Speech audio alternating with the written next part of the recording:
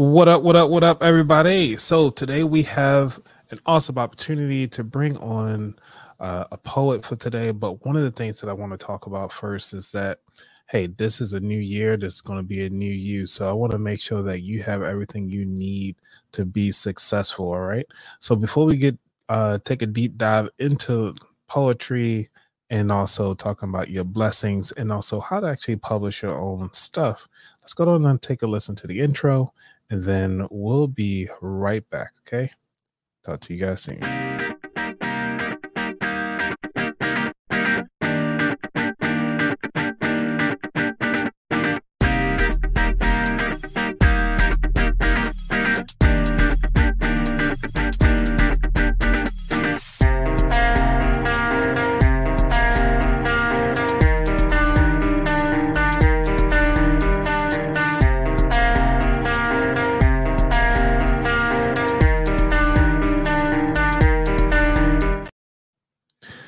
Welcome back, everybody, to another exciting show. I'm your host, Anthony Weaver, where we help you build strong financial habits. This podcast is strictly about your lifestyle, not just your finances. And I just want to help bring things to light as you come through.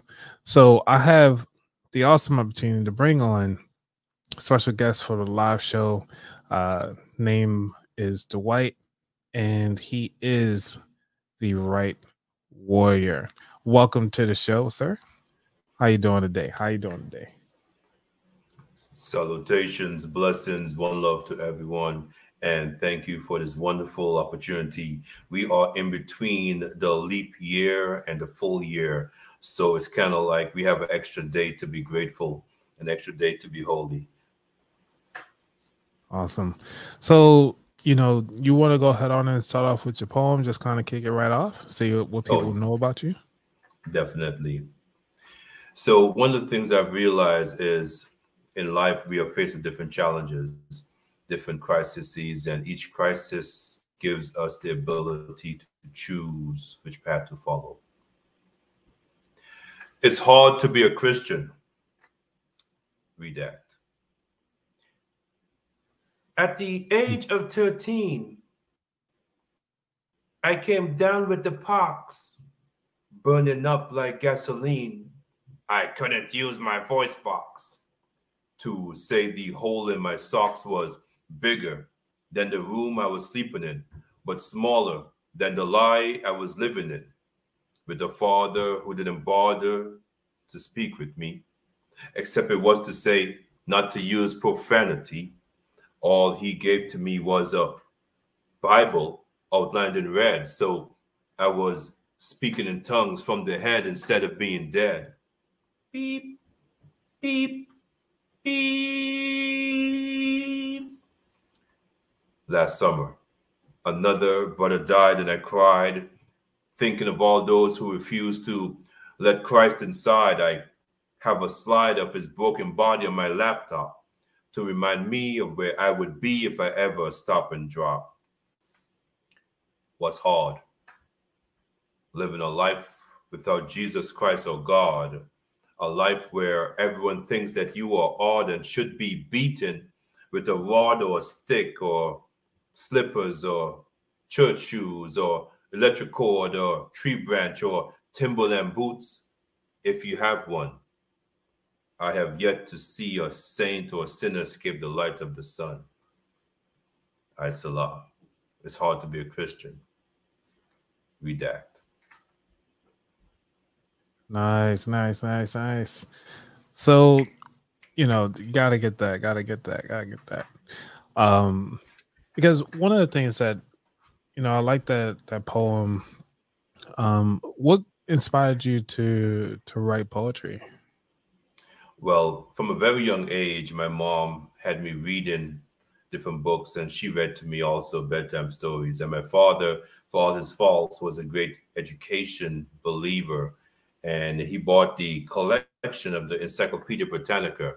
And for those of you who are not familiar, back in the day, you had physical books that you would buy from A to Z. There you go, flashbacks, Throwback Thursday, let's get it. And so I read the entire series by, I guess, maybe 10 or 11. I then read the Bible in its entirety by 13 years old, and then J.R.R. Tolkien's Lord of the Rings and Silmarillion by the time I was 14 years old. And this poem I wrote when I was 13, and it's a longer piece, and it captures how I felt being sick and questioning, why is this happening to me, right? And understanding my faith in God is something that's not just ephemeral, but it's also tangible.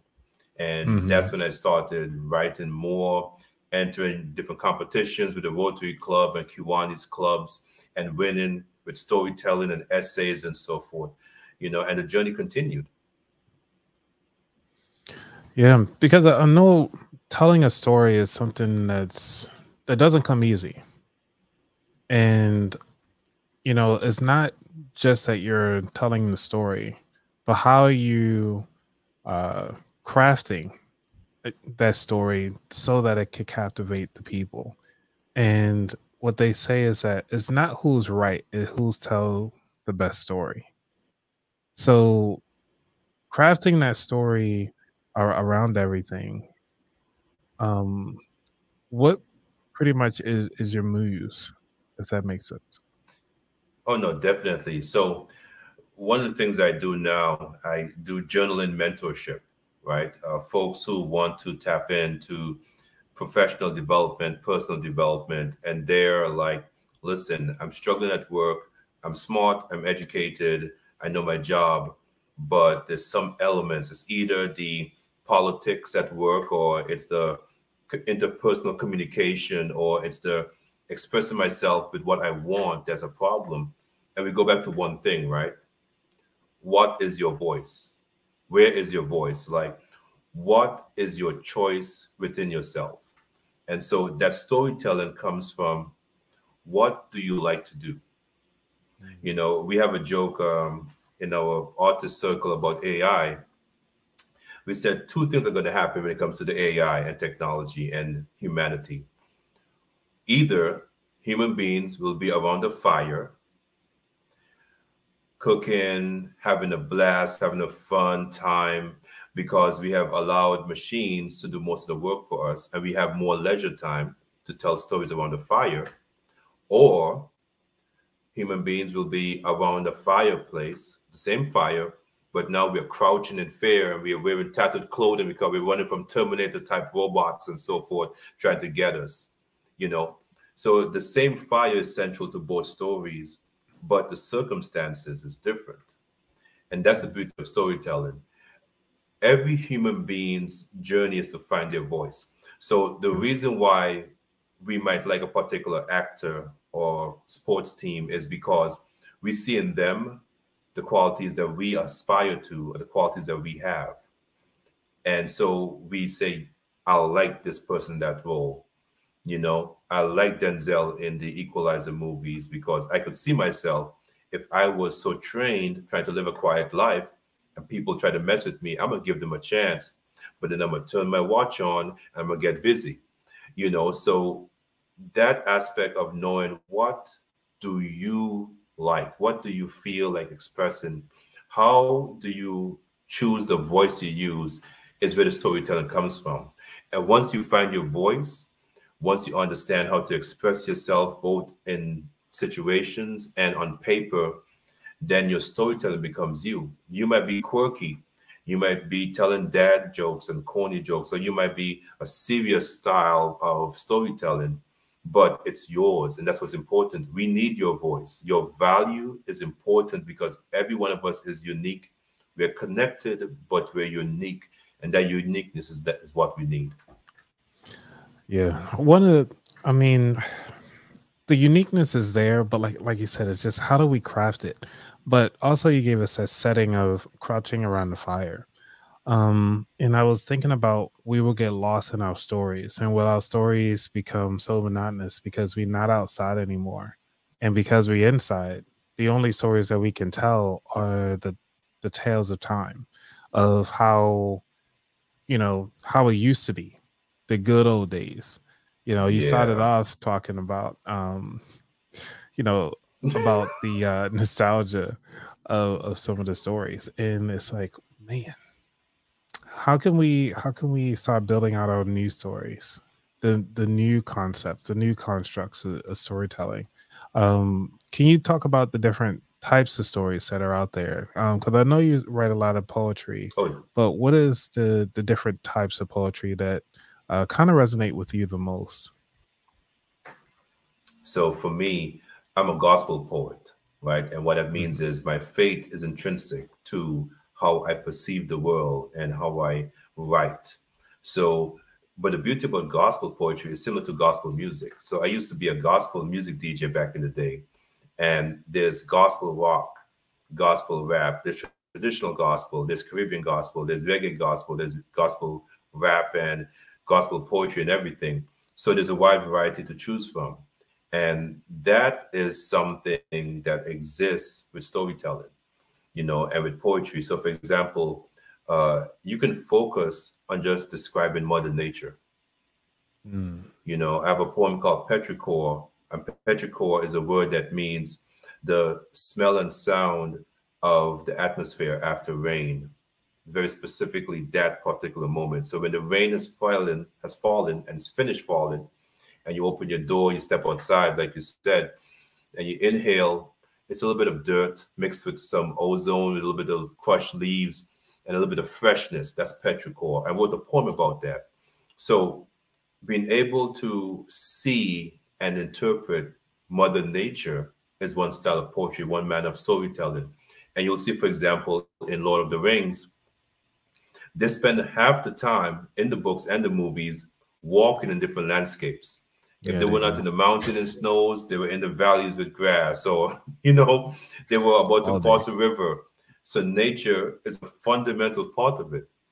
And then you have the science fiction lovers, where it's about the stars in the sky and the solar radiation and the different cloud layers and the ozone and the stratosphere and so forth.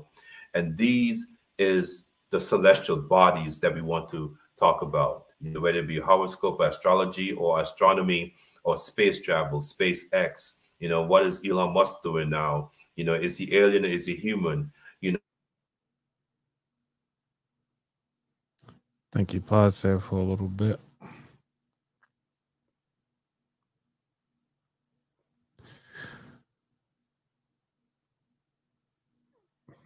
Did we lose you? I think we lost you a little bit. Well, we're gonna keep you up there until we figure this out.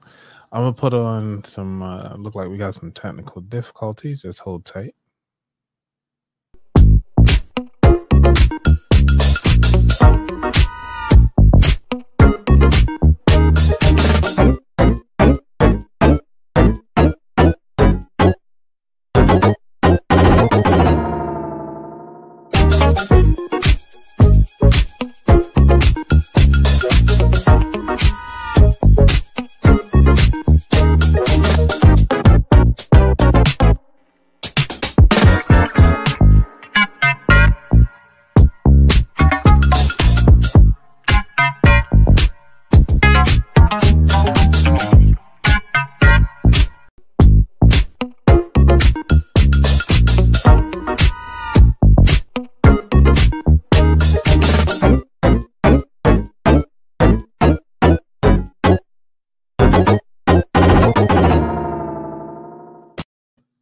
All right, we got technical difficulty. That's the reason why you gotta have everything set up. You know what I'm saying?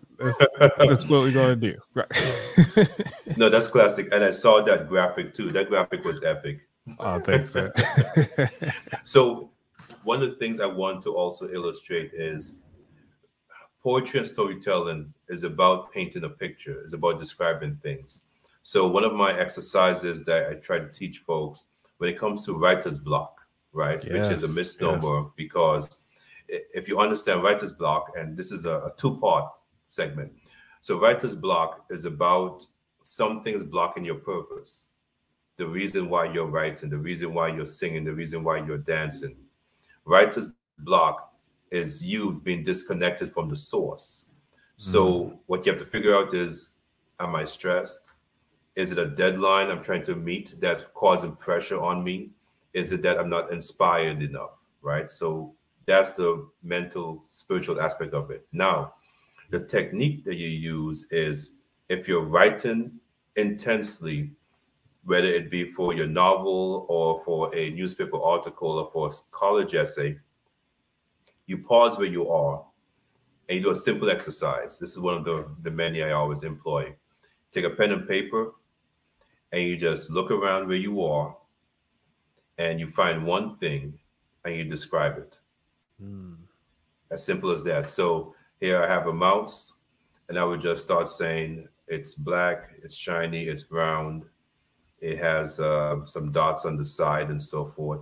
You know, so that re-engages your mind, but in a simple manner. And then you describe something else again. You know, describe where you are in the living room or in the bedroom or in your office, and you describe it. And that reignites the juices and get you flowing. And that's one method of finding how to overcome writer's block and tell your story. You describe what's happening, describe how you feel. And that in turn goes with how you're doing today. Yeah. So can you, as the expert, I was just saying the expert in this room right now because it's just you and I. Yeah, I'm not. It's what will No, it's all be good. what would be the best way to kind of just start your story? Because a lot of people probably start off, well, I don't know what the first sentence. Usually that first word can kind of make or break the story. How would you first formulate the story? Like a short poem Okay, or a story. so here is like the interesting process. You have different schools. You remember back in the day we used to watch the kung fu flicks, right? The kung fu Yep. karate movies, and with different schools fighting against each other. In Hmm. writing, that somewhat exists. Like some people will say, listen, I cannot write anything unless I write an outline of what I want to Yeah. say, and other folks will be like, no, I have to be inspired and feel the rhythm and feel the rhyme and just go crazy with the pen on the paper. What I say is this: the way we write is how we want to fulfill our purpose, right? So if you know that you're writing a love letter to your wife, you're writing a poem to your children, right? The end goal you have is that they will receive something that will speak to them, even if you're not there, even if you don't say all the right words, but they'll understand because they know you and they feel your love through the paper. So you start writing, you give yourself a space where you say, okay, I'm going to write within this length. And you start off as you feel. And you can start with action. I was walking down the street and I thought of you. Mm. I was thinking of our love, whether if it's false or true, you know. And again, you don't have to rhyme, you don't have to have a cadence or pattern, but the very act of writing it down is poetry because you're capturing a truth of the universe and bringing it down to the point of your pen. And that is the essence of poetry. You're taking a full concept and putting it into the pen and paper because remember, we are vocal beings. Talking is in some aspects more important than writing. What writing does is allows you to put your words onto paper so other people can share them. In the publishing industry, we call that distribution. Mhm. The distribution is important. So once you have it written down, you can give your poem to other people, your story to the next agent or the next screenplay writer or Tyler Perry Studios, and they make a big production for you because you wrote it down. You have to think Right. big, right? So one of my always elevator pitches is if ever I'm walking around town, going to the elevator on a plane and I meet Issa Rae, and I'll be like, Issa Rae, first of all, insecure, you're doing your thing, Yep. perfect. Yeah. I have a great concept though, and I'll go straight into my story concept I have for her. And she'll be like, maybe talk to my people, whatever the case may be, but you got to be ready. And the story you have, once you have the space that you plan to tell the story, just tell the story. And you know the end goal, I want to have either a movie, or I want to have a play, or I want to see a smile on my children's faces. I want my wife to enjoy a cup of tea, smell her rose, and read my poem and say, happy anniversary, 5 years in. Let's keep on going. So you've got to have a goal going into your storytelling, and then fill the space that you assigned for yourself. And that's why I love the family memoir project, which is basically, go ahead. Oh no, I was going to actually talk about it because I've heard about it, but the concept is really interesting. So right.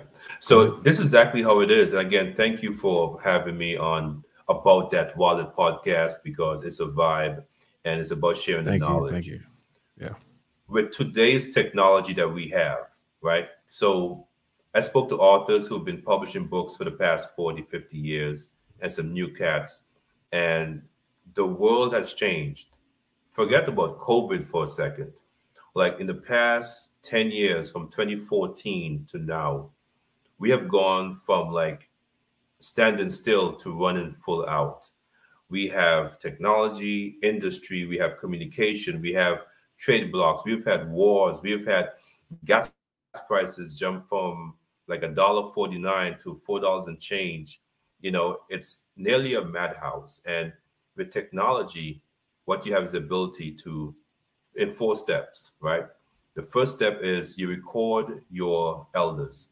So the uncle who always tells the story about, oh, I was the first person to help build a train station in the city, to the grandma who has a beautiful blueberry pie recipe. You record their stories. That's number one. The second step is you transcribe everything to Microsoft Word. I'm sorry, Google Docs, you are not it. Okay? It's Microsoft Word. That's what you need. Yes, sir. I do apologize. Hurt feelings abound, but Google Docs is not it. You need the formatting power of Microsoft Word, and you transcribe everything into a nice table of contents format with the style. So you have chapters, and you make sure the page. Yeah. There you go. Word, See, Word got it. Yeah, Word got it. No, come on now. Okay. And then that's the second step. You format the document with chapters, and you do your proofreading, the editing, etc. Then the third step, distribution. You now can upload this finished manuscript to Amazon, to Barnes & Noble's Press, to Ingram Sparks. All these companies have behind-the-scenes printing companies that allow you to do print on demand, which is once you upload a document, once it's beautiful and it's structured and it's processed properly and accepted, now you can just click a button and order 1 copy for yourself. So the third step is distribution, uploaded to Amazon, Barnes & Noble's Press. Now the fourth step is straightforward. As an author of record, it'll cost you like maybe $5 to order a copy for yourself, right? So now once you have your copy. Yeah, we know.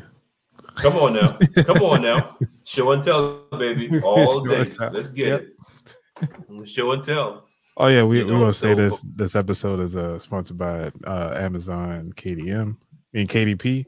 Just go ahead on and come on now. Yeah, just go on and get it up in there. It's free. Well, yeah, it's free to use. Like it's a no-brainer. That's what I'm saying. That's what I'm saying. So up to this point, you have not spent any money, right?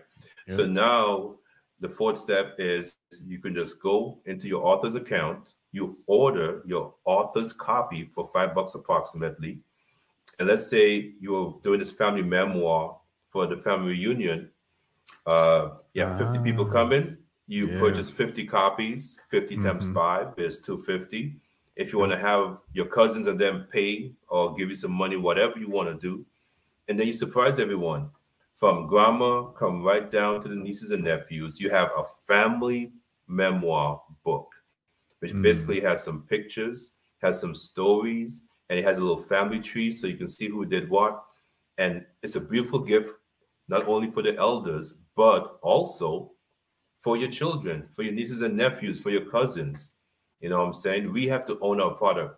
Here in South Florida, the governor is banning books and they're removing books from the good stuff. schools. Yeah. So you control your history. You have the technology now to capture your story, edit it. We think we got a little misconnect here. So it's just me, you guys. So while we have a little bit of technical difficulties going on right now, until he comes back into view, we're gonna have a little bit of fun. So one of the things that's going on right now that we were just talking about, if you haven't already, go ahead on and go to the aboutthatwallet.com/shop. You actually will be able to get some of the merch that I have on my store, and you'll be able to kind of walk around town with it. You'll be able to have the ability to go ahead on and, you know, support the show. I will definitely love to see you inside some of the attire that we have. So we have everything from some underwear, we have shirts, we have, oh man, I can't even believe it, but we have bucket caps, you know what I'm saying, like bags that I use for conferences and everything like that. So you cannot go wrong by checking out the aboutthatwallet.com/shop, so you can go ahead on and get some merch today. All right, let's get back to it. Hey, Blessings, salute. Welcome back, sir. Tell you what, you're gonna have to do a lot of editing. Thank you so much for inviting me. Oh, this is live, man. I don't edit these. You, man. I don't edit these. This is gonna go straight. So, I love that. Human first design, love it. So, in conclusion, though, with that point, so now you have this wonderful, beautiful book. I skipped over the part about making a beautiful cover, right? Because, for example, this cover is me taking a picture at the riverside, right? And then my other book, this cover, is me in the Florida Everglades having a staring contest with a alligator. You know, so them is the vibes right there. Come on now. Yeah, talk about the pivot. I mean, I'll pivot the other way too. Beautiful book product. Yeah. Oh no, I was saying because you were staring at the come on now. At the alligator. Like, yeah. What's going on? So, and that's just it. We have to be on a journey for ourselves. Yeah, with technology to just tell our story, because no one can tell our story for us. And they might even try to take away our story. You know, we have, for example, Tulsa, Oklahoma, Black Wall Street, Greenwood in 1921. You know, I saw a clip where Tom Hanks was saying he just found out about it last year. You know, when one of the survivors who was 100+ years old died. You know, like that should be common knowledge. You know, the only way we could understand the past is by embracing the past and make better decisions in the future. Right. And one of the things that the bombing that they keep bringing up, that one, there were over hundreds of, well, I will say not hundreds, I will say at least 20 different bombings across the United States during that time frame. So like the Moors bombing that was in what's it called, Philadelphia. So, you know, they don't talk about that one too much.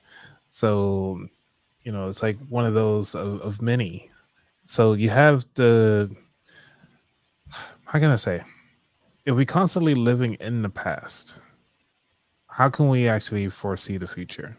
And because we have way more past than we do future at this point. Like the past is already in stone. It's set and done. What we can do is actually start looking into the future and looking at how fragile our future is, because you never know, tomorrow could be your day.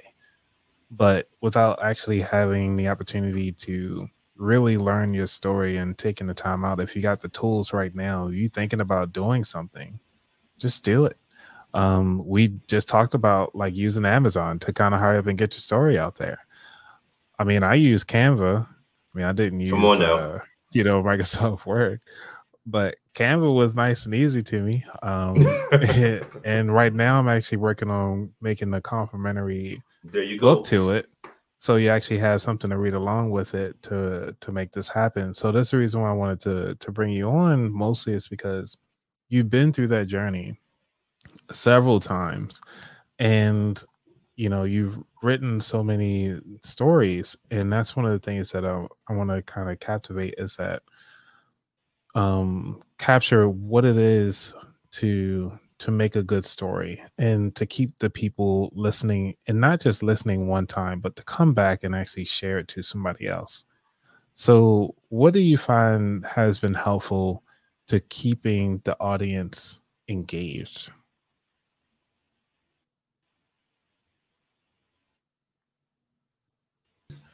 For all of us, we have different aspects of our mental health and spiritual journey, right?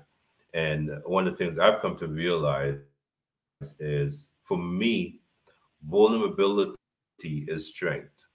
So, in other words, the more I accept what I'm not good at, the more I accept that I'm imperfect and trying to adjust and change, and I'm trying to become a better person, become Christ like as this flourishes, the more I get more focus and resonate with people, because everyone has a struggle. Everyone is trying to get somewhere, trying to grow, trying to elevate, trying to be a better lover, a better fighter, more studious to get better grades.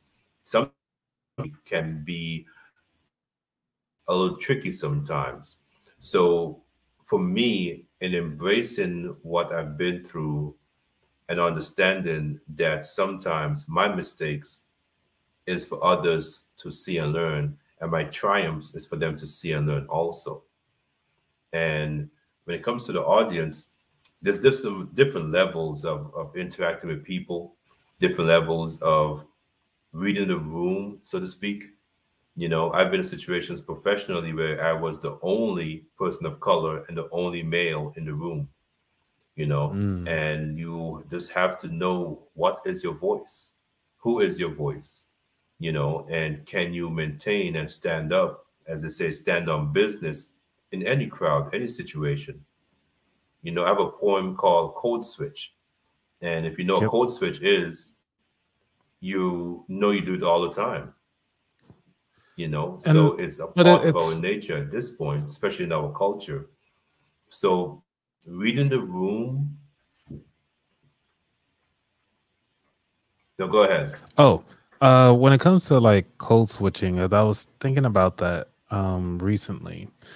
Was that You go, I to was going to tell? say. Go ahead.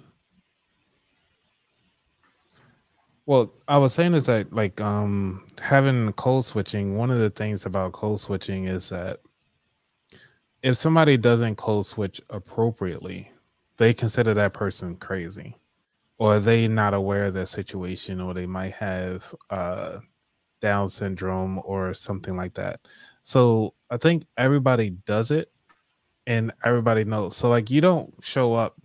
I mean, it's not look well, I guess you could say, if you coming up to a funeral in jeans and a shirt and everything like that, or There you or you go. showing up, to work out in a suit. Like, you got to switch it up a little bit. And this is just with the physical change of code switching that I'm discussing. But there's obviously code switching when it comes to just facial expressions. You can show up there and be like somebody's having a bad day, or um you're seeing a fight happening and you're super excited. Like, should you be super excited? Like, or something like that. Things happen and you should be able to kind of change appropriately. And I think that's one of the things that is a lost art.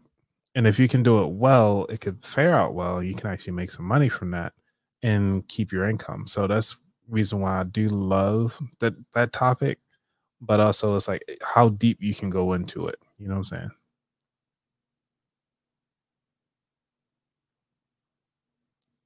Did we lose you again? Man. All right. You there? Okay, there you go. There you go. Okay. So, yeah, go ahead on and talk about code switching a little bit. Yes. So the last thing I heard from you was the code switching. If you don't do it properly, it comes across extremely awkward, or just you get labeled with a bad term, and that's a fact, you know. But that takes skill. That takes understanding of the environment, reading the room, knowing what the conversation is about. You know, even something as simple as realizing that you go to a social event, for example, and there's tons of great food, but hardly anyone is eating. Mm-hmm. You know, there's like two things happening. Either you walked into a vampire convention, or folks are not focusing on the food, they're focusing on networking and talking with others. You know, so something as simple as that can make a big difference. You're here with plates full of pigs in a blanket and croissants and so forth, and with crumbs and flakes all over your bed and your clothing, and other people are exchanging business cards, tapping on their device, doing QRC codes and so forth, you know. So yeah, you got to be able to understand. And that observation skill is what goes into your storytelling. What do you observe? What do you see around you? How do you describe the sound of a water drop running down the rooftop onto the ground? What is that sound? Yeah. Right? That takes delicacy and time. And one of the greatest skills I always say, whenever I go on stage, whenever I'm an MC or I perform my poetry or I give a speech, and one day I'm going to have a TED Talk, I'm just going to claim that. And I hope the same for you too, brother. You got to have a TED Talk at some point, or TEDx, is the words you say matter. Yeah. But the spaces, the moments in between the words matter more. And that's what's important. So not the huge volume, the torrent, the deluge of words, an endless stream of words and verbs and consonants, and no. It's the pauses, the exhale, the inhale, let it sit. Do you know the best way to serve food is to let the meat marinate overnight? I can't say that enough. Yep. You want to do some ribs?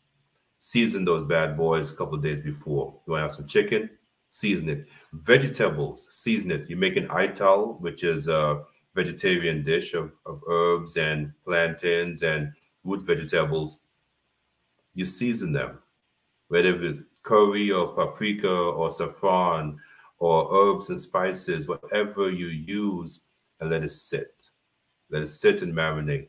And that is how conversations are. So one tip I always give folks, especially a lot of artists tend to be introverts, right? Because we're so in tune with the universe and this amount of empathy that we feel, we just withdraw into ourselves and just receive the message or enjoy the moment. And then we look at our fellow human beings like strangers. Slow it down. We live in a fast society with microwaves and with fast results and deadlines, which are arbitrary methods of keeping time. Just slow it down. I've been in meetings where my director asks me a question and I just pause. I look at her. I look at my notes, shuffle my paper. I already have the answer, but I just need time to give a good response that she can receive. And then I say X, Y, Z. And sometimes in life you do that, you know, arguments about to start, take a pause, take a breather, you know, road rage. Again, so first of all, with road rage, do not leave your vehicle. Let's establish that. I'm sorry, but I'm driving a 2-ton vehicle, 2,000 pounds. So 2 tons is equal. No, is it 1 ton is 2,000 pounds? Whichever the case may be. Yeah. Which one is it? 1,000 pounds is 1 ton. There you go. So I'm going to leave my 2,000 pound vehicle to tussle with a person who weighs 200 pounds. Like, no, I'm going to stay in my vehicle. You stay in yours. And if it's that serious, wait for the relevant authorities to come. If not, we'll exchange insurance numbers and keep it trucking because no, walking away. And that's the other thing when I say Oh, you know what? You were vulnerability. right. I'm sorry. You were right. It's 2,000 pounds for 1 ton. I had to double check myself. There you go. Yeah, I was Yeah, thinking, I know the yeah, number yeah. is different because, and here's the crazy thing about being a nerd. The way I learned about pounds and tons was I was reading a comic book with Spider-Man, and Hmm. they said he could lift a car, which is the equivalent of a ton, which is 2,000 pounds. And I was like, Ah, pretty strong for a 16-year-old kid. Interesting. So the point is, at the end of the day, you have to embrace the fact that your vulnerability might look like weakness to others, right? mhm. How many times I grew up in some rough neighborhoods, Opelika, Carol City, in Miami, South Florida, and the vibes is real.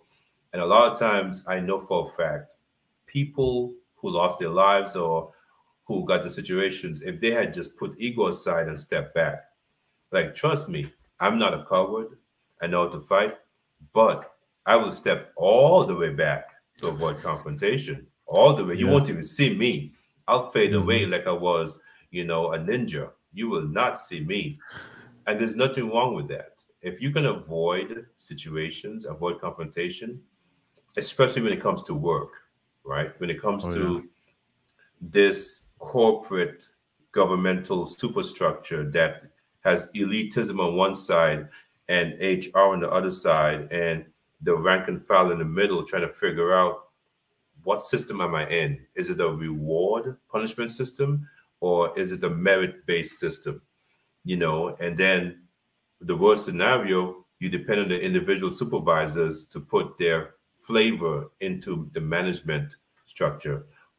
Don't get me started on that. The- It's In a the whole midst of nother. all this, I know that's another stream altogether. In the midst of all this, though, the individual must understand your goal is to maintain your peace. And when I wrote this book, it was the intention of showing how you find peace. So for me, peace is through poetry. So I write a lot. For you, peace might be through working out. Peace might be through writing songs and singing. Once you find your peace, right? You find your peace, whatever it looks like to you, you expand it. So you spread it outwards. Once you expand your peace, you fortify it. So you preserve it by understanding the boundaries, some places you don't go, some people you don't talk to, family or friends. Don't be afraid to cut off people to maintain your sanity. I always tell people this. At the end of the day, if you need to sleep for 8 hours in bliss, in freedom, cut people off, snip, snip, snip. And then you protect your peace, meaning that if something's coming in and you see it and you're like, that's not for me. You talk to God and he says, that's not for you. You're like, okay, easy, God, I got this. Hand check, shoulder check. Nope, oops, slip and slide, slip and slide. Because protecting your peace in today's world is so important. If you are not mentally focused and balanced, nothing you do will be successful because you're either too stressed to think properly, you're too bothered to sleep properly, and the worst one, you can't eat because your mind is just off balance and you're upset. Can you imagine that? You have a beautiful lobster mac and cheese in front of you and you can't touch it because you're stressed out. Your stomach keeps bubbling because you have anxiety about work or about going out into public or just talking to your mom or your father on the phone. That's a crazy vibe. So that mental peace is important. For me, peace is through Jesus Christ, right? And not Yeah. the image people have, but it's personal. Faith is personal. Religion is a box. Faith is personal. Yeah. Because one of the things that a lot of people, I guess you could say, with this fast-paced environment is, you already mentioned it, which is taking time to slow down. So at what age did you feel as though you noticed that having that pause in life was important to you? 2020. 2020, when everything shut down, illness, homelessness, job loss. Wow. And when you see the picture of me in the Everglades is looking, as my daughter says, I was contemplating my life choices. And the speed at which I went from running so fast and moving so fast, government, corporate ladder, promotions, working, organizing, event planning, raise, accommodation, accolades, and then just whoop, slow down, stop, full stop. I'm like, wow, this is different. You know, I always had the ability to slow down, but I allowed circumstances, supervisors, the pressure of life to dictate my pace. And that's not the case. You dictate your pace because at the end of the day, your health is important. Your mental health is important, your physical health, my prioritization is this. It's pretty straightforward. God or faith first. That's number one. Let me go higher so I can drop it down properly. Okay. Then you put yourself second. Then you put your family. And then whatever business, whatever way you have of making money, put that last. And the reason why money is last, because money will never make you happy. The trick is to find value. It depends. No, it does depend, right? So to break it down, money makes things easier and affordable. But having millions of dollars in your bank account doesn't make you happy. If that was the case, there would be no millionaires committing suicide. Yeah, I mean, I would say it's I think I say going back to what you're saying. Do you need to get that, or are you good? No. Okay. I have people for that. Okay.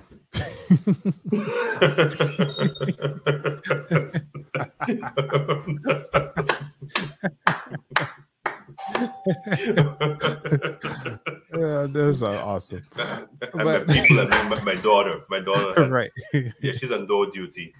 Okay. So one of the things that I was thinking of is like, granted, money, if we look at money as a tool and what it is, instead of it looking at it as our validation of happiness. And I think that's what get lost in the whole conversation between does money really make you happy? It can make you forget a lot of things for sure. But when it comes to realizing like, hey, you know, you have all this money but nobody to share it with, what are you really doing with it? And also it's like, can you still find your inner peace with $1 million? And $1 million really isn't that much. Compared, exactly. Yeah, because I'm like, at this point, I'm thinking to myself, $1 million, like, can you? I mean, I'm looking at like 100. Give me about like 100 million. I think I'll be good. Facts. You know, that'll be a little easier. Yeah, because I want to have at least 2 franchises. You know, I want to have a Dunkin' Donuts franchise and a Smoothie King franchise. Oh, nice. And they complete opposites. Come on now. Like what, they're gonna get fat and then waddle over to the smoothie. Listen, I'm diversifying my portfolio, okay? I like I'm diversifying my portfolio. I'm gonna have the health ones over here, and then you know, the ones who indulge a lot over on this side. Don't get me started what kind of gym I'm gonna have to. You got the gym. You got to have the gym. I'm like, both of you, 5% discount when you go to the gym. Come on now. No, think about it. Get a smoothie, you get 5% discount. There we go. Because what's gonna happen is when you go to the gym, the folks who feel like so revved up, like, oh my goodness, I'm meeting my goals. Let me go Smoothie King and keep on this trend. And then the ones who are like, ooh, I met my goals. Now I can cheat a little bit. I'm gonna go to Dunkin' Donuts. Come on now. Yeah, just put them in the same building. Just like, you know what? As you leave, you gotta make the right choice. You know what I'm saying? Just make the right choice. And you know what? That'll be funny. That'll be the name of your gym. It's called Make the Right Choice. Oh man. Did we lose you again? You good? All right. Well, I'm laughing myself. I'm having fun. I still think it'll be great to have such a Okay, here we go. Back in again. There you go. cool. All right. Make Yeah, the right choice. I love that. yeah. I was just messing up stuff, but I was just think that's funny. And But you know what what? I'm going to be so mad. I Yeah. was going to say, I'm going to be so mad if, like, a year from now, someone comes up with this same concept. You know, so for example, both Taco Bell and Pizza Hut are owned by Yum Foods, Mm-hmm. right? So that's why you see sometimes you have the drive-through that says both Taco Bell and Pizza Hut. You know, I'll be so mad if next year we see a little building that has a gym, and then the other two quarters or two franchises, Smoothie King and the whole thing is called Make the Right Choice. They owe me some ducats for that. So go ahead. Right.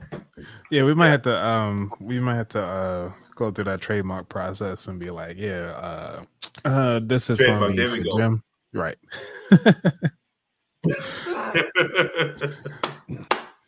So, far as, we talked about, poetry, we talked about publishing, we talked about your purpose. But I want to start digging into, you personally, because we're going to dive a little bit more into your purpose and your lifestyle, because this is a lifestyle podcast. So what was your finances, if you could talk about that 2020, how that hit you and what kept you going and how you're able to get out of that? So the good thing was right before COVID happened in 2020, I think it was maybe 2016, 2017. It was like my 10th year into working at the government. We did what we call a JAQ, Job Analysis Questionnaire. And the purpose was, this was in Broward County, the county realized that their pay scale and their job titles were different than their neighbor to the south, Miami-Dade, and their neighbor to the north, West Palm Beach County. And Broward is a very much a trendsetter type of government structure. So they hired a consultant. They paid about maybe $7 to $10 million for this consultation firm to come in and analyze all of the employees, their job functions, and their job titles and the pay scales. First of all, paying a consultation for $7 million, I'm like, you could have taken that $7 million and divided to all the employees, but neither here nor there. That's another book I'm working on. So what came out from that was they looked at my report and they said, this is impossible what you do, right? That you're doing all this within the 8 hours, because I was an executive assistant, I was administrative specialist, I was a project manager, I was facilities maintenance, I was hurricane shelter management, I was a P-card controller, I was doing the travel reporting, I was managing spreadsheets, I was in charge of the lead of the office support staff. We had a front desk that we managed, so I was doing everything. Asbestos, abasement, everything you could think of. And they're like, this is impossible. I said, no, this is what I did. So when COVID happened in 2020 and my finances were just shut down, no steady paycheck coming in, I had all my documents because I'm a meticulous record keeper. And I realized if the government can pay me $25 an hour to do all of these things, I can break down what I do as a skill and charge $75 an hour. I see Right? you're going yeah. So now, for example, I write business plans, organic business plans for small businesses and big companies. And I charge between $550 just to edit what you already have, what you're giving me. But if you are giving me nothing, just your funding requirements, and then the name of your company, I have to do all the research into your local target market, your financial projections, $2,000 easy. Because now I already know it's going to take me like 10 to 15 hours to put everything together, format, research, make some phone calls. So when I calculate that plus the value of what I'm bringing to the table, I'm like 2K, bet. If you don't like it, cool. Find someplace else that's either cheaper or more expensive. You know, and that's where I started maneuvering through Fiverr and Upworks. And then I'm like, hold on, I'm paying them 20%, right? So if I just go independent and just say, work with me directly, you know, and just set up a system with some contracts, some email communication systems, also some follow-ups. And there you go. We produce the work and we get paid for it. So now my only goal is to get more consistency, more clients in, and then start to scale up. Because the way I do it is teachable. You know, I teach people, when you come to me as a client, as a customer for either a book project or a business plan or a brand or social media, it's not that I don't like you, but I don't want to see you again. Right. You know, there's too much information out there. I'm just showing you my way, my technique. Once you learn it, have fun. I got more people to talk to and to train and to get paid from. You know, now, if you want to come back and hire a ghostwriter, now we're talking good money. You know, and of course, as a ghostwriter, I can't talk about it. But the point is, you want to build some kind of legacy that you can keep generating income over time. That's why books are good. You don't make money from them like what they talk about or falsely advertise, but it's small drops in the bucket that helps you build up your credibility, helps you establish your name, and then you get the ability to start charging for speaking fees and for appearances and for book signers. And to this date, I've sold more copies of my book out of the trunk of my car than online. Because when I go places and I talk to people, yeah, I'm like, listen, you want this book? Oh, it's a good book. You're going to like it. Matter of fact, here you go. Read it for 5 minutes. If you like what you read, just support the cause. You know, I'll autograph it for you. Put a nice little poem in there, you know, and there you go. And that's one of the things I think it's a lot of people forget, that business is really a relationship business. Because say like how you and I chat now, and I'm like, all right, cool. I have a speaking gig coming up. Say if I'm coming down to Florida, and I was like, hey, I know somebody in Florida. I'll give you a call. Be like, hey, would you mind coming on for like, you know, just to kind of walk, like do my intro for me. Intro, you there come you go. in and Easy. do your intro for like, you know, a couple 10 minutes or something like that. I slide you a little something, or even if you decide to do it for free. And then, you know, we work business that way to kind of help get everything going. And like we can break a deal that way. And it's like, it's too easy out here. And I think that's one of the things that a lot of people forget. It's like, so I'm thinking about like watching movies. You always see the same people in the same movies. It's like, well, because they know each other. Like, yes. You know, they're not going to let somebody else in. Everybody trying to eat too, like their friends. It was like, hey, why don't you put me on? You know, I could play that part easy. Or somebody's wife or director's wife is got a scene or something like that. Oh my word, yes, yes. That's one of my greatest folks to look at is Adam Sandler. Yeah. You know, when he first signed that deal with Netflix, people were like, oh my goodness, he's given up all that ability to make movies. I'm like, no, he's thinking ahead. He's locked in. He's not made a bad movie since, and he keeps on hiring his boys from Kevin to the other cats. You know what I'm saying? Like his daughter, his whole family, actually. And that last movie was brilliant. I can't remember the name of it. Leo. But yeah, you're right. The kids show, Leo. Yeah. The entire Sandler clan was in that movie. Yeah. And it was a beautiful movie. You know, and that is what legacy is about. That's why I always recommend folks, in a family, you must have a clearly identified matriarch or patriarch. Who is the head of the household? Now, the mafia had a very great concept. They gave the power and the authority to the oldest person. Yep. You know, whenever you see how they operate, it's the 90-year-old grandma who is behind the scenes being the arbitrator of the peace and make sure everyone stays on the right track and they respect each other and so forth. That concept of family and leadership is so important. Now, not advocating criminality, not that aspect, but just being able, just having the structure. Because here's the thing, you can't go into business with family members unless you clearly identify who does what and what the expectations are. Even with myself, I've been writing books for about 4 years now since COVID started. And I know for a fact, my family members, most of them, extended family, do not purchase or support my books. It's to the point where I can hear people talking about they want to start a book project, but no one's approaching me, right?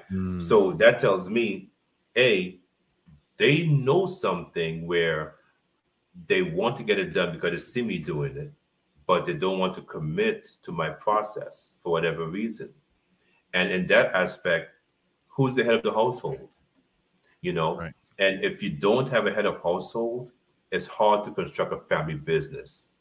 So you got to have a relationship first. You got to understand who is what. Listen, the uncle who drinks a lot, obviously, he's not going to be the driver of the trucks. That's a given. True. And the aunt who all the male cousins said touched him inappropriately, she shouldn't be involved in the family business because that's a contradiction. So now we'll go talk about the past traumas. The cousin who is suspect for whatever reason, let's talk about it.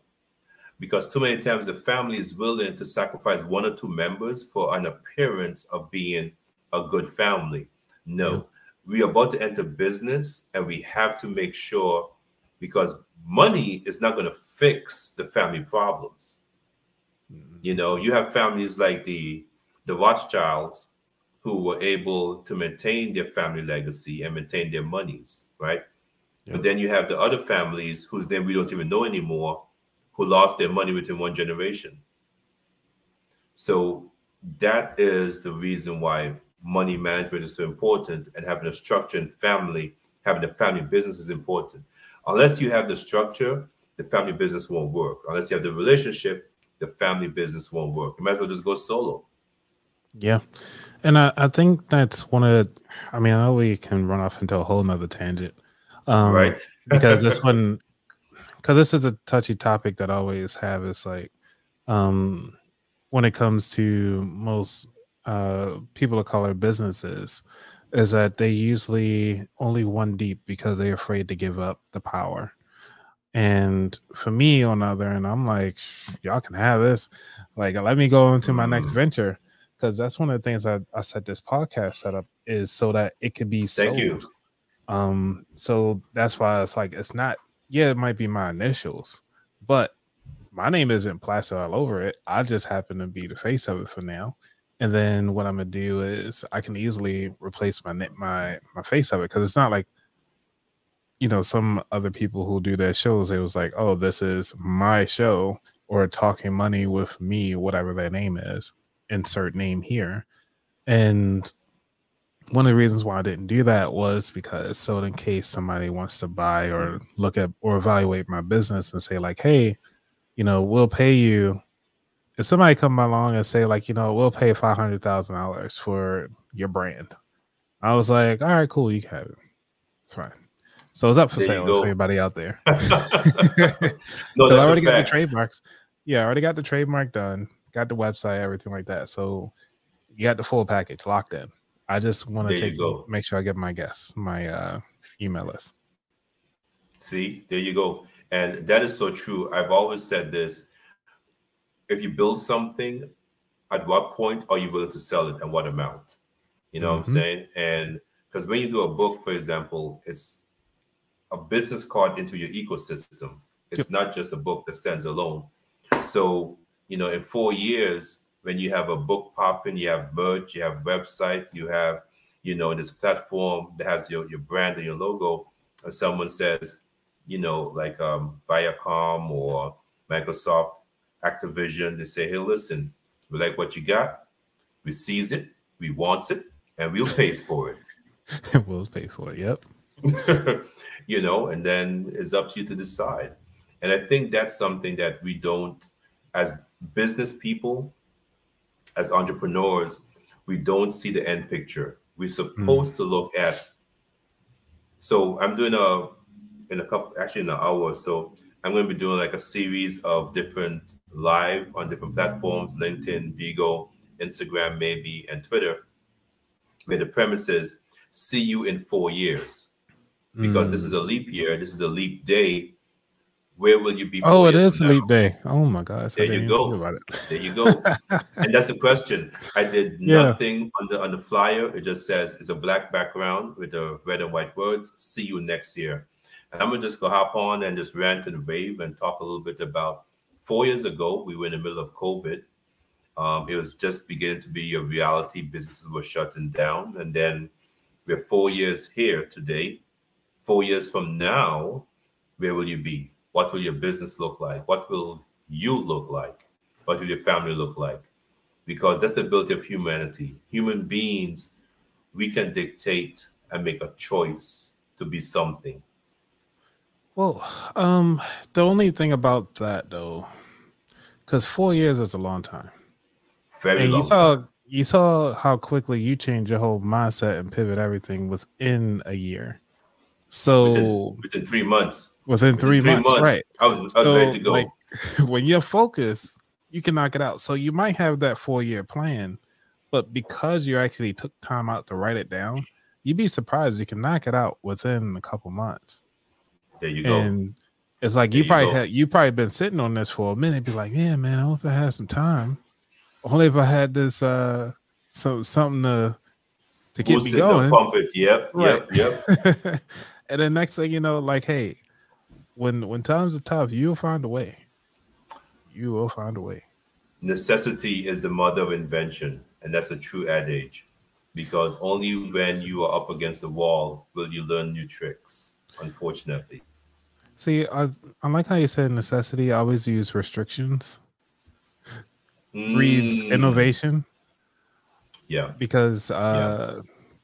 like because at work, you know, when you have ample amount of staff, everybody just doing their own thing, just having free lollygagging all this free time. But then you realize, oh, they start cutting people left and right. You're Ooh, like, the team time used to to be shape 10. up.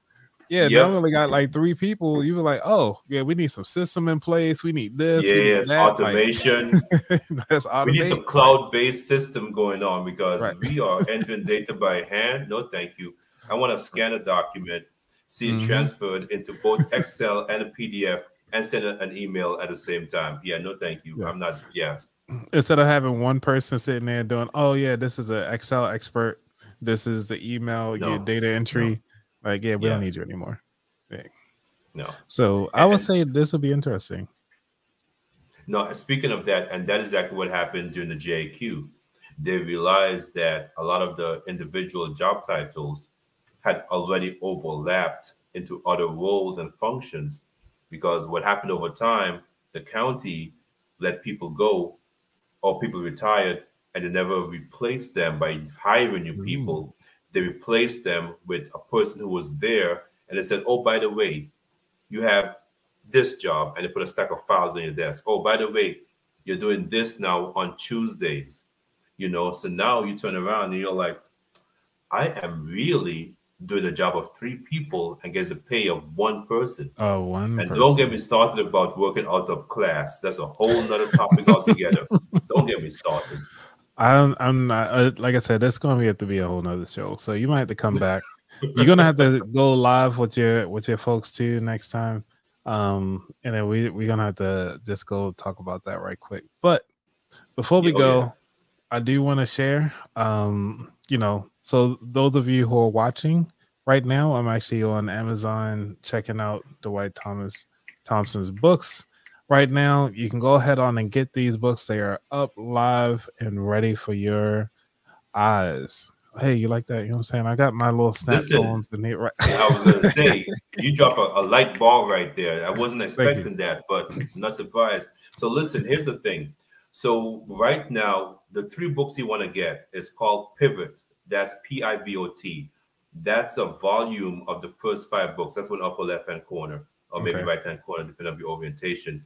You want to get the green cover book. That's called Inner Sanctum, Protecting My Peace through Poetry. It's the poetry book, hardcore, 30 poems. Trust me, we go in. My life is a bomb with a 5-ring alarm. One, two, three, contact. Do you bodily harm? Do you catch where I'm coming from? As your life sense go critical, beep, beep, beep. Your hidden agenda becomes visible, physical, lyrical. My mission statement hit the pavement. If anybody asks, like FedEx, I was sent to leave a dent in this world, like an impact crater. I see the world for what it is, a baby shower. And then after that, you want to get the journal book, which is a black and white cover, and is also not that one, the green one, yeah, the other green one, the Oh, solid green okay, one. It yeah, yeah. says, yeah, because that has 250 pages, but it's 200 pages of daily affirmations and writing prompts. There's a way you can journey into the book about yourself. Write a letter to yourself at 10 years old. What would you say to yourself 2 years from now? You know, there's a section that shows how to do a resume, how to write a business plan, how to do a book outline, how to write stories, poetic elements, allegory, simile, alliteration, what those are, how to put them together. You know, so I wanted something that was different than what you can find at Walmart, and something that once you buy this journal, like, you shouldn't need another journal for the rest of the year. Okay, now I'm not guaranteeing it, and Amazon has a return policy for a reason, but I'm just telling you that I think this journal will be epic. Now, I believe in the journal so much, it's very simple. Anyone who subscribed to me or email me or DM me and say, listen, I love the journal, I don't want to pay 30 bucks or 20 bucks, I'll email you the PDF, you know, that has the chapter outlines and the affirmations. Have fun with it. If you want to print 200 pages, that's on you. But I'll give you the book, the journal, so you can actually get your writing life together. That's not a problem. Wow. Thank you for that, because that was, you know, for all my listeners, I'm sure they better take advantage of it. Come on now. Life is a breeze. All you gotta do is sail in it. Let's get it. I like that. So, yeah. So, man, Dwight, thank you so much. Please stay on for a little bit. I'm gonna do my outro and everything like that, but stay on. So, everybody, if you guys, matter of fact, before I even do that, where else can everybody find you? Oh, come on now. Let's get it. Dwight Thompson, aka the Right Warrior. On all platforms, it is the Right Warrior. WRITEWARRIOR. And my SEO and search box optimization is pretty good. So if you just type in my name, it'll come up. Now, if you see an older looking, dignified looking white man with white hair, obviously that's not me. That's the television evangelist, Dwight Thompson. Any book that you find that is out there has my name on it is usually from me. It's in Goodreads and so forth. On any social media platform, we're talking about Fanbase, Bigo, Clubhouse, Facebook, YouTube, LinkedIn, Tumblr, The Right Warrior, and all platforms. Just tap in, DM me if you have a conversation you want to have about publishing, poetry, and purpose. I'm the guy. I'm also on OWL as an OWL ambassador, which is a software company based out of Boca Raton down here in South Florida. And they're basically a telephone-oriented subject matter expert pool. So I'm on OWL a couple hours a day. Also on Wisdom. If you have not downloaded the Wisdom app, check it out. It's pretty cool. You can ask a question, and the Wisdom community, which is a wide network of folks who just respond back to your question. So sometimes you'll leave a question and come back next week. There's like 5 different responses from 5 different people of different fields and backgrounds. So it's fantastic. And just tap in with me. Even the talk, the Tiki Talk, I'm there also, you know, but it's TikTok is a different creature altogether. But tap in, ask a question. We do a Saturdays writing sprint and poetry book club. I try to host every now and then a LinkedIn audio room where we showcase authors, other authors and their books and their writing process. And I'm always available for podcast guesting and virtual poetry coffee houses. You know, we bring the fuego every single time because what we do is for Christ, and only what we do for Christ will last. The rest just is. You say you bring the fuego every The time. fuego. Love it. It's Love that. it. Love it. It's that. The fuego. Let's get The it. fuego. Right. Oh man. Man, Dwight, it was a pleasure having you on. Thank you so much. Everybody, if you got anything out of this, please make sure you like, subscribe, and please share, because I think we dived into a lot today, and there is no reason that somebody can't walk away without either A, feeling better about themselves, or B, even take an opportunity to just sit down and think and be in their thoughts and describe something around the room just to kind of bring back their self and their inner peace. So again, thank you everybody. Y'all be safe. I'm out. Peace. Once I find my outro. Happens every time. All right, here we go. Outro.